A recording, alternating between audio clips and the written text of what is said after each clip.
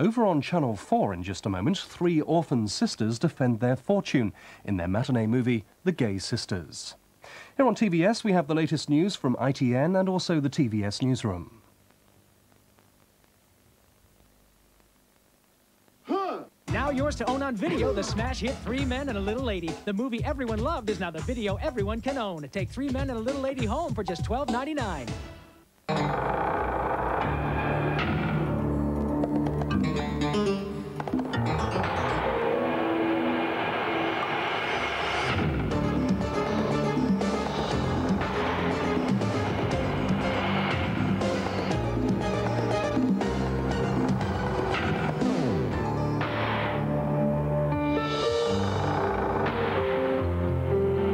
Strongbow. Nothing else quite hits the mark.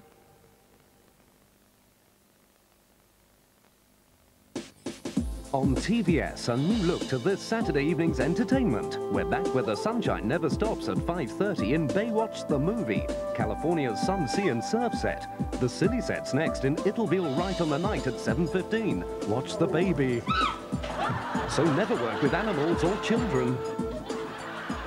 Thrills and spills galore follow at 8:15 as the James Bond film season continues with A View to a Kill. Roger Moore in the hot seat, in the hottest of situations. But why get all steamed up when you can drive over to Porky's at 11 for late-night film fun and a cooling dip? The new look for this Saturday evening's entertainment here on TVS. This afternoon, though, and in 10 minutes, Ian St John and Jimmy Greaves continue their analysis of the new football season. And that's after the national, international and local news. The news from ITN. Ukrainian president warns against Russian domination of a new Soviet government. Leonid Kravchuk said the strength of Boris Yeltsin's Russian Federation was threatening to undermine moves to establish independent republics. His comments follow Thursday's agreement between Russia and the Ukraine to form an economic and military alliance. 2 days ago, Russia and the Ukraine signed an agreement which seemed to end fears of Russian expansionism. But now Mr. Kravchuk has again raised the spectre of what he calls superpower chauvinism, causing terrible political and economic conflicts. It's the image of Boris Yeltsin as the new Russian Tsar that generates such alarm, the belief that he'll use the power he's wrested from Mr. Gorbachev to dominate the smaller republics. But Russian radicals say that's nonsense. The people who are pushing that line are the autocratic elites in those republics where revolution has not yet occurred. The Communist Party newspaper Pravda, banned by Mr. Yeltsin for supporting the coup, was back on the streets today, the traditional picture of Lenin missing from its masthead. The paper's appealing for money and promising a new image. If there's another coup, we hope we'll be shut down, said an editorial. Former Foreign Minister Alexander Besmetnik was quoted today as saying the post-coup investigation is like a Stalinist purge.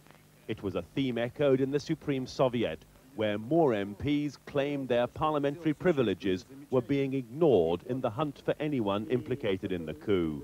Tim Ewart, ITN, Moscow. World Athletics Championships in Tokyo, Britain's women's 4x400 metres relay team smashed the national record to qualify for tomorrow's final. The British men's 100 metres and 400 metre squads also qualified. But Tom Hanlon found the pace and humidity too much in the steeplechase final. The 24-year-old from Edinburgh, tipped as an outside bet for a medal, could only finish 11th. And those are the lunchtime headlines. I'm back with more news from ITN at 5 o'clock. Have a good afternoon.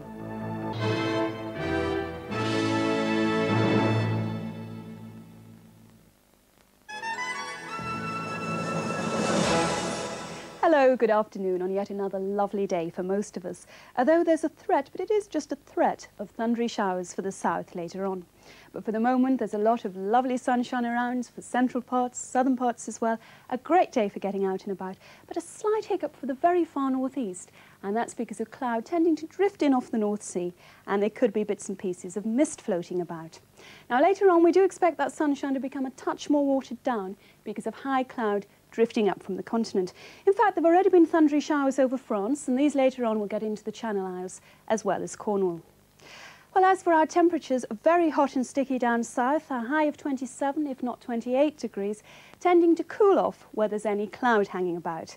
That's all from me for the time being. I leave you with tomorrow's sunset times and, of course, the weather summary.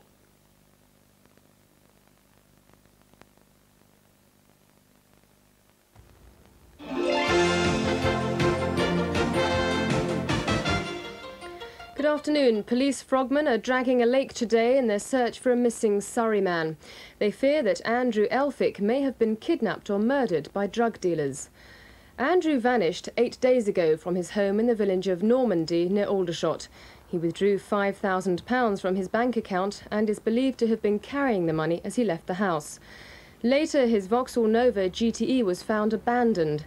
Inside it were his personal organiser, credit cards and other property. He is a lad who is trying to maintain an image. He is a lad that doesn't earn a great deal, and we feel that there is a possibility that he's trying to impress somebody or improve his lifestyle with this money. Obviously we fear for his safety, and he would never just run off and disappear. His family, his dad, he's quite close to his dad, never do that to his family or his friends. Andrew's friends have taken over his cottage as the headquarters to organise the search. Detectives say he was known to have financial problems. Today, frogmen are dragging a lake at Slough, near where his car was found. A 25-year-old man is appearing in court today, charged with arson with intent to endanger life. It follows a fire at a block of flats yesterday. Another man has been released on police bail. 3 children and 2 adults were taken to hospital suffering from the effects of smoke. The blaze swept through the building in Thurso Close at Tilehurst. 1 flat was completely destroyed and another 11 smoke damaged. More than 60 workers have been made redundant at the Havant firm of Colt International, and another 20 are to retire early.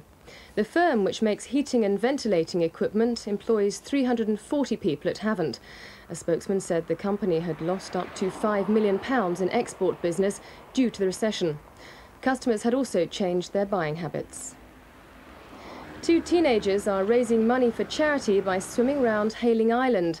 17-year-old Ian Williams made sure he was well covered in grease before the attempt. He and 18-year-old Christopher Pratt found the water cold, but soon got used to it. The pair are collecting money for the Royal National Lifeboat Institution. Cricket, and Hampshire face a target of 370 for victory against Somerset at Southampton. They've made a solid start with Paul Terry and Tony Middleton taking the score to 50 without loss.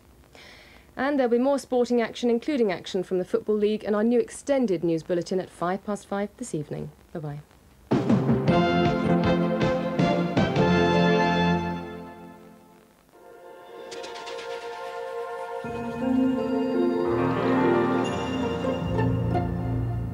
Now, the weather forecast for the south. This afternoon, fine, hot and sunny with highs of 28 degrees. This evening and tonight will cloud over with the risk of thundery showers and coastal fog. Temperatures down to 13 Celsius. In a moment, the best action and the best players making the football headlines. Stay with us. My husband says I drink too much coffee. He thinks I should cut down on caffeine. Relax, darling, lighten up. So I started drinking Café Hag. The only thing it hasn't got is caffeine. Must go, darling. And you know, I do notice the difference. Bye.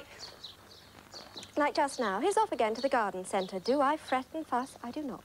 I just go right back to snipping and pruning. I'm totally relaxed. Café Hag. When coffee tastes this good, who needs caffeine? Later this afternoon at 2:50, our film stars Oliver Reed as POW Hannibal Brooks. Fearing that Lucy the elephant's life is in danger, he embarks on a life-saving trek across the Alps. That's later, but now it's over to Saint and Greavsie.